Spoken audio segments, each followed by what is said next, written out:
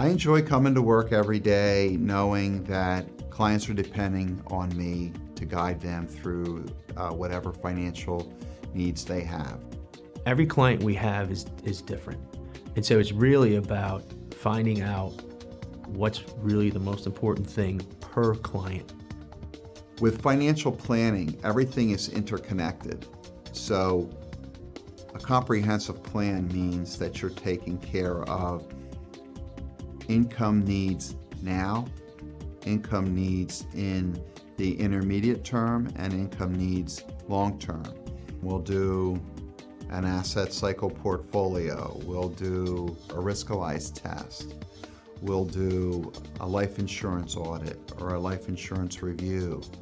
And so when we build a deep relationship with our clients, then we can take a step back and then we can look at different options to help them specifically get to their goals. One of the things I feel our job is as advisors is to introduce strategies to clients that maybe they did not know that they were out there. But it's our idea, our job to come out and say, have you ever thought about this? And the planning it's not always about income, but a lot of it is also about the legacy. So the element of family is very important to us, and it's important to our clients.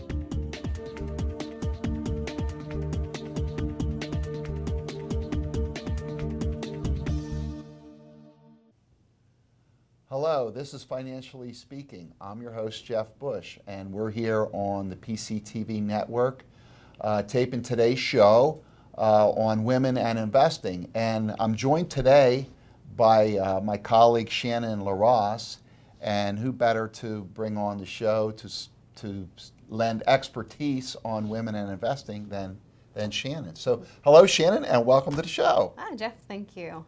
So today is going to be an exciting show.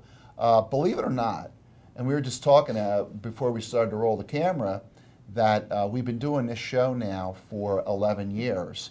So as we begin the year, we're going to talk about this very important topic, and that is women and investing. And the reason why we want to talk about that today is because so many of our viewers are women, and a lot of the feedback that we get from the show is from women and some of the unique problems that they face in the financial world.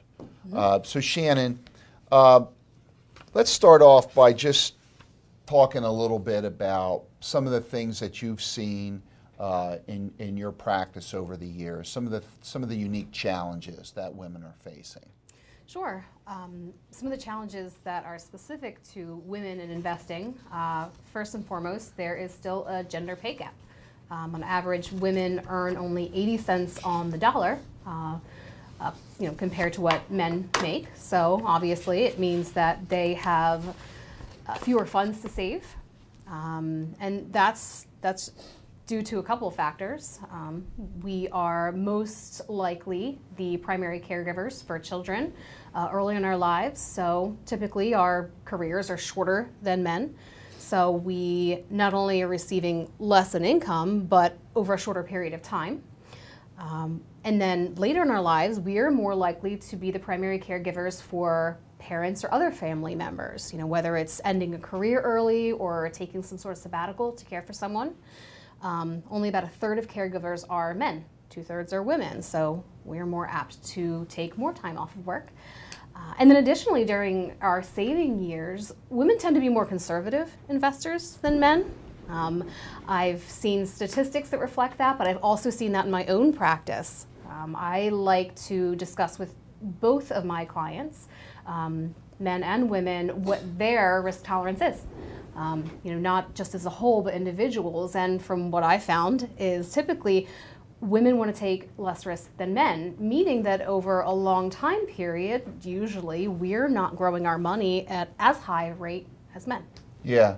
Why do you think that is, Shannon? Why do you think that women as a whole are most, and you're talking about investment risk now. Investment risk, correct. Well, why do you think that is, that women are taking less market risk?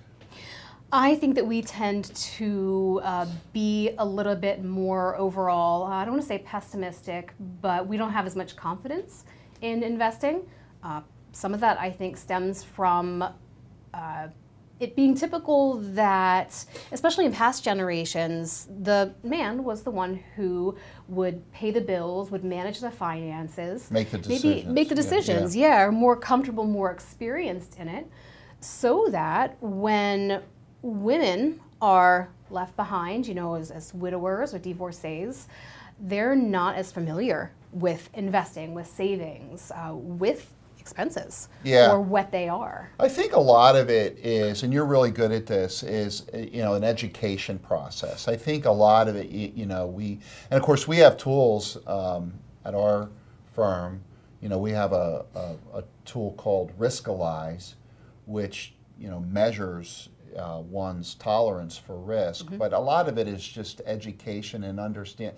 I think if the level of understanding is better, then we can talk more about investing in certain stocks if we have the right timeline, and I think some of those tools that we have, maybe we should talk about that.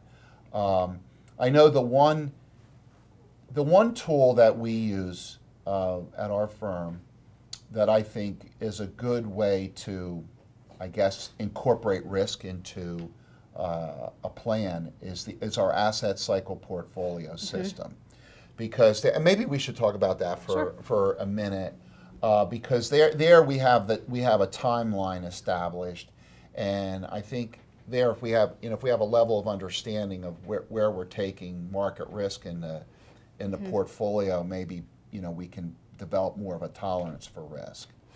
Certainly, I think a lot of it has to do with planning, which, just to bring it back to the education process, I think that it's essential, the first and foremost, that you are educated in the areas of planning, how to create a plan, or you're working with someone who is.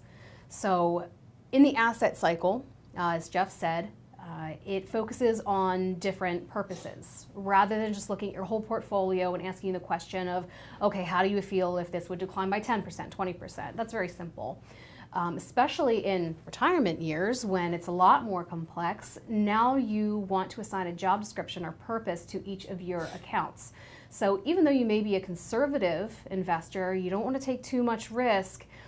If you are more informed as to the purpose of each of your accounts, you may be more inclined to take risk on your long-term money, knowing that, well, statistically, these investments, if I don't need them over 15, 20 years, they've always been at a positive, maybe a tremendous positive, then you might feel more comfortable being able to take that risk, having the possibility of growing that money because it's long-term, if you have your short-term needs taken care of. Yeah, I mean, I think it's a case where, like, if you're taking stock risk and you have a 15-year timeline, your chances of getting very good results are much greater than if you've got like a 3 to 5 year timeline. Correct. So I think if we, and of course we have numbers to to bear that out. So I think the concepts that we're talking about today, I think what we want to do is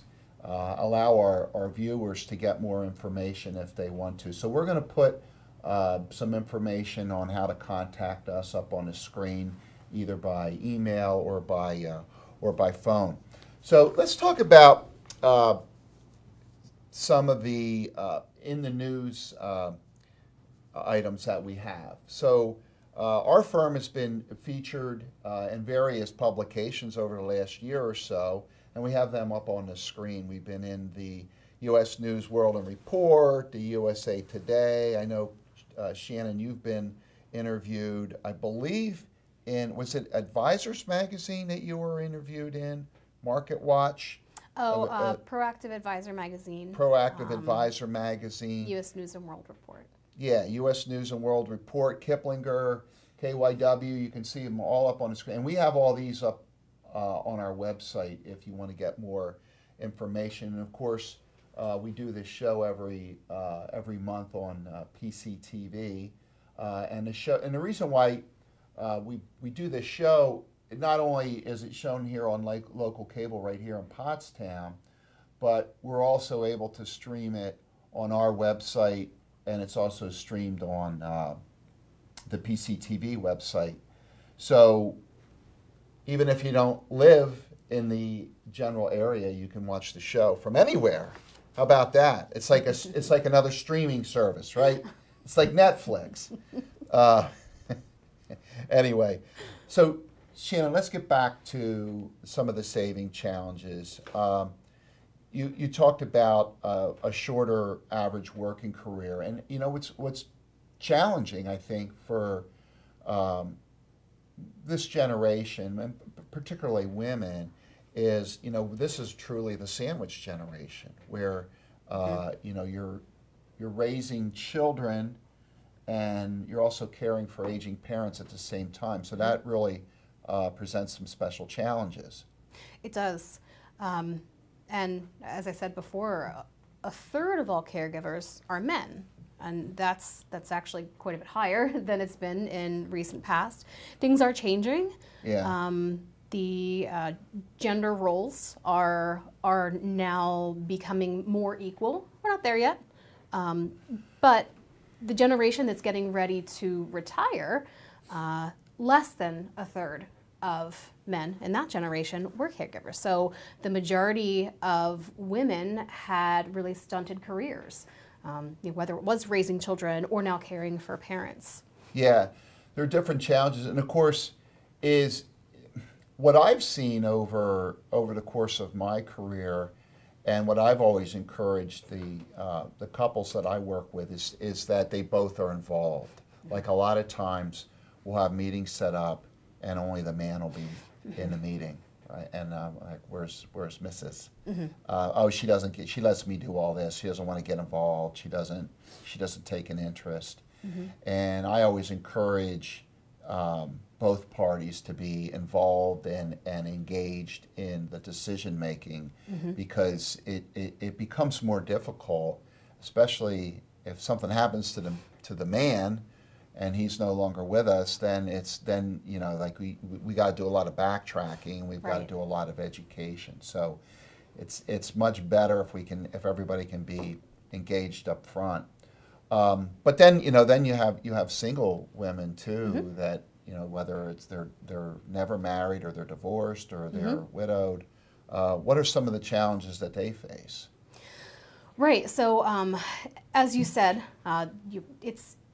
we always encourage both spouses to attend if they're married. And I also have a lot of people, typically men, that will say, oh, my wife's not interested in this stuff. She lets me handle it.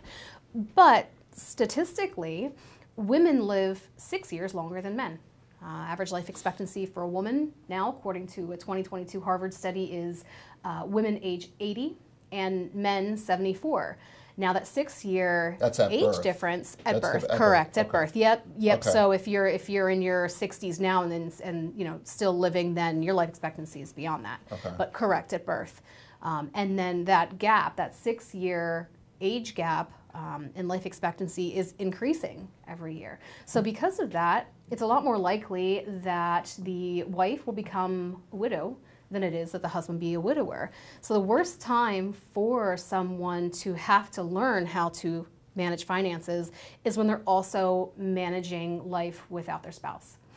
So even if it's something where finances are boring to you, they don't interest you, I would encourage you to make an effort just to at least sit in, try to be involved in the decision making. Maybe even seek out somebody on your own. Maybe whoever you are getting financial advice from, seek a second opinion. Find somebody that is able to speak to your best interest and address your priorities. Yeah, I mean, I think that's a good point, Shannon, because so often the husband dies and we're seeing the wife for the very first time, or maybe we've met one or two other times. It becomes an education process where we have to, and you bring up a good point. You're faced with all these you're grieving, you're trying to get on with your life, and then you got all these financial decisions to make too. and a lot of them are, you know, they're you have to, yeah, there's a sense of urgency, right? So just one example, here in the state of Pennsylvania, you have to file an inheritance tax return 9 months after the date of death, right? So that, you know, that there's no delaying that. And then let's talk about IRAs for a minute, because that's important.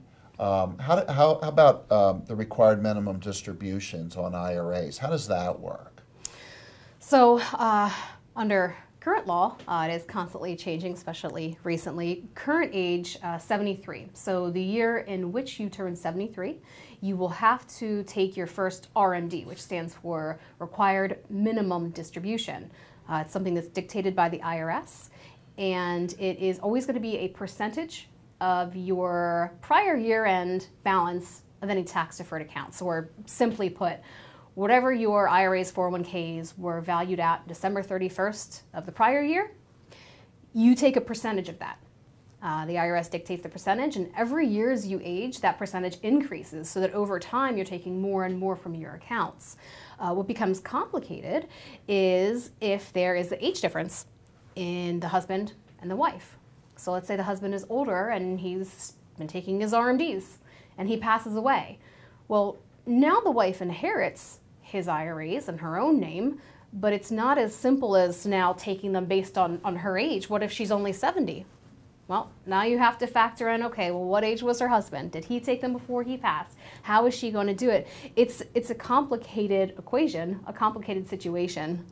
Yeah, and the IRS has rather complicated rules on this, but basically if you're inheriting an IRA where the spouse is taking minimum distributions, then you're going to at least have to take a minimum distribution in the year that the spouse died, right? So so we're gonna kill off the husband first, right? Because that's what happens on average, Typically. 6 years, typically, right? So if the husband dies, let's say the husband dies in April, and he hasn't taken his required minimum distribution yet, well, that means that the wife is going to have to take it for him. Correct. Before the end of the year. Right. And if she doesn't, then there could be a penalty. Steep penalty. Steep penalty. Correct. Right. So this stuff gets a little complicated, and of course the more investments you have, and the more complicated investments you have, the more complicated the planning gets. So we're here today just to kind of lay some of this stuff out there and make it a little bit easier to understand, and maybe also offer us as a resource. If you're interested in, let's say you want a second opinion, or you want to sit down with an advisor just for a consultation. We always offer that free of charge. So if you're interested in a free consultation, either with Shannon or me or someone else on our team, we'll put our information up on the screen, and we can go over in some more detail what we're talking about today. So, all right, very good. Now, what are some of the challenges, Shannon? One thing that I see here is that women have 1/3 the amount saved for retirement as men. That sounds like that's a challenge right there. It's a huge challenge. So now, because we have 1/3 saved of what our male counterparts do, due to many things, the wage gap we talked about, maybe shorter careers, what have you. The truth is, it winds up being 1/3 of what men have. Yeah. And now what we have for retirement now needs to last us longer, typically, than it does men. Yeah, it's not a great formula. It's not. And then you throw in the likelihood that we will require long-term care, way more than men. All you have to do to see that in action is visit any sort of assisted living facility. The majority of the residents are women. It's just statistically, we're more likely to require long-term care, and we spend far more time in long-term care than men. On average, 1.5 years longer than men. So we've got fewer funds for retirement. We're going to need them to last longer. Oh, in the last couple years of our life, statistically, we're going to be paying out a pretty penny for care. Yeah. Yeah, it really is something that, and I think too, what's important for everybody, not just women, but I think it's important to be proactive in doing some of this planning. So, for example, I found that Americans in general don't have enough money saved for retirement. So Yes.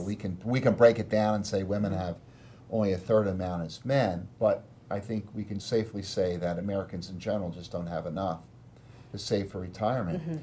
So one of the solutions I found is take advantage of what your employer has to offer, right? So if your employer has a 401k plan, you should contribute to that. The money comes right out of your paycheck, and oftentimes there's some kind of matching program, which I call that free money, right? Yes. So if you're putting in, let's say you're putting in 3% of your salary, and your employer's matching that 3%, well, that 3% that's free money that you're getting. So you want to take advantage of that.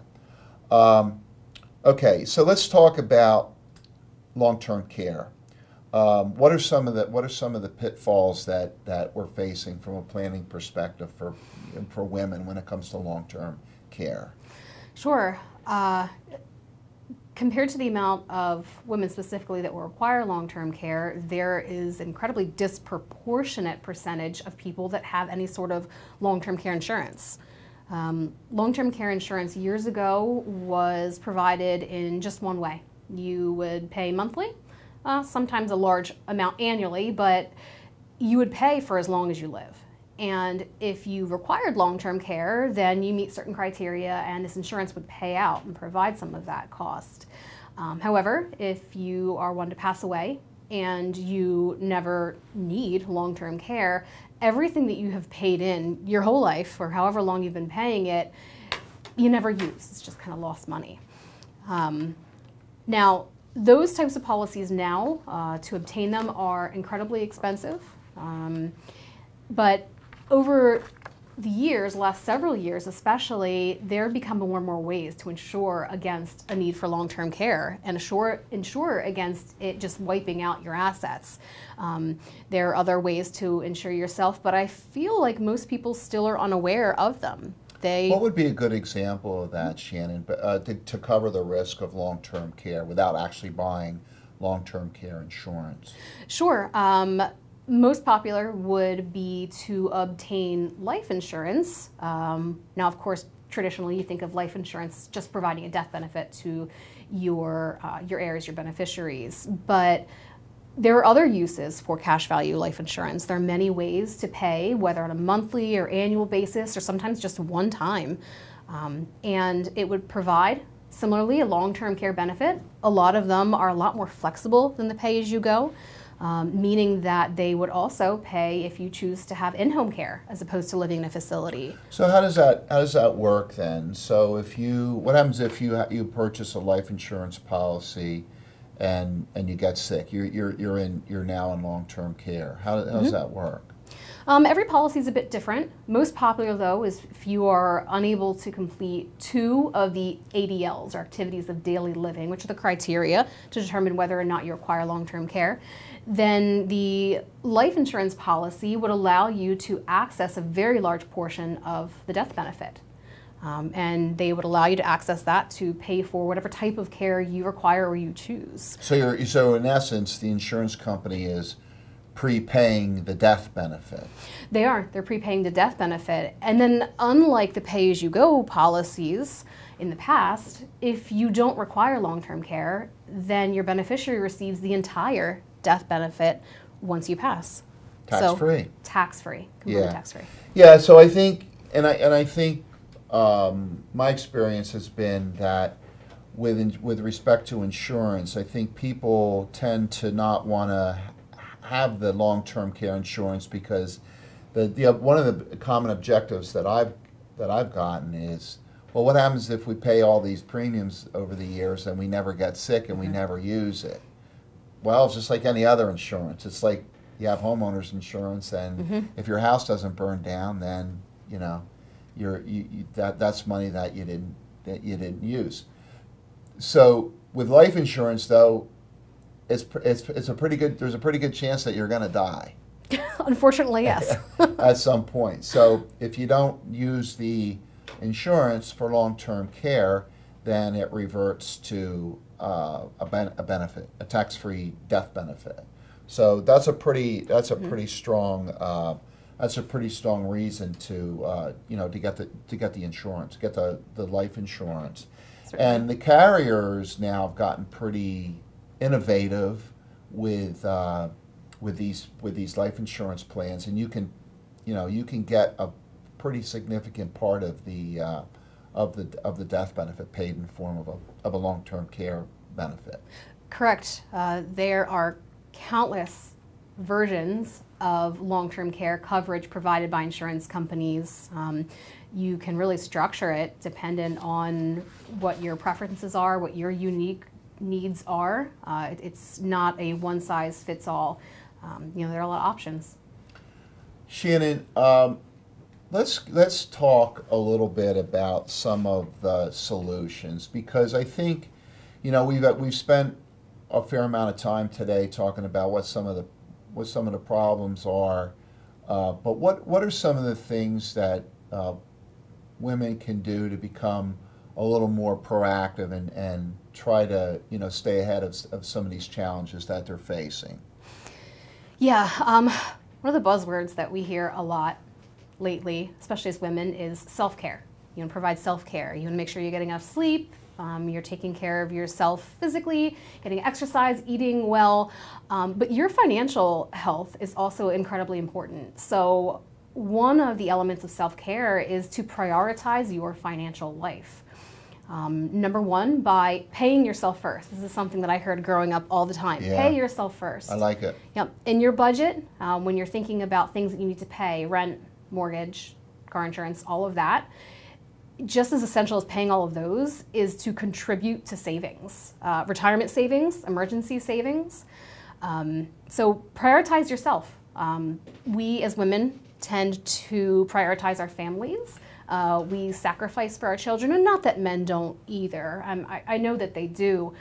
We just tend to do it maybe a little bit more so, maybe too much. So it's really important that we prioritize ourselves too, because if we're not taking care of ourselves, we can't take care of those around us. Yeah.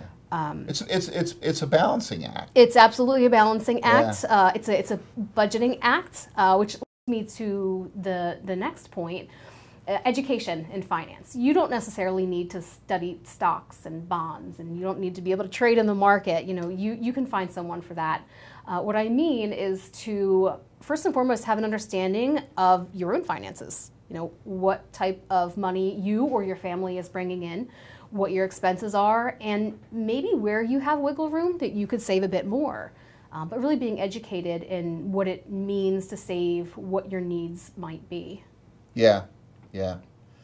And, we talked about this earlier, but I think these 401k plans or these employer-sponsored plans are really important, because if you look at how wealth is built in this country, at least today, most of it's done through the 401k. I mean, most millionaires, most new millionaires are built through the 401k. That's correct. Yeah. So if you do have a 401k, make sure you're contributing at least up to the match, but don't just stop at the match. Yeah. Increase it. Have a plan to increase it over time. Yeah, and I think you said pay yourself first. That's essentially what you're doing when the money's coming out of your paycheck, because you don't even see it. It becomes part of the plan. So I think that's good advice. But if you don't have access to a 401k, either you don't have a typical job for a company that offers one, or maybe you're unemployed at the moment, there are other ways to save, whether it's a traditional IRA, a Roth IRA, or whether it's just an after-tax account. If you don't have access to a 401k, there are so many other options for you. I think that'll lead me to my final advice, and that's to seek out someone who is a trusted professional. Do that by interviewing several people. No one advisor is going to be right for everyone. even us.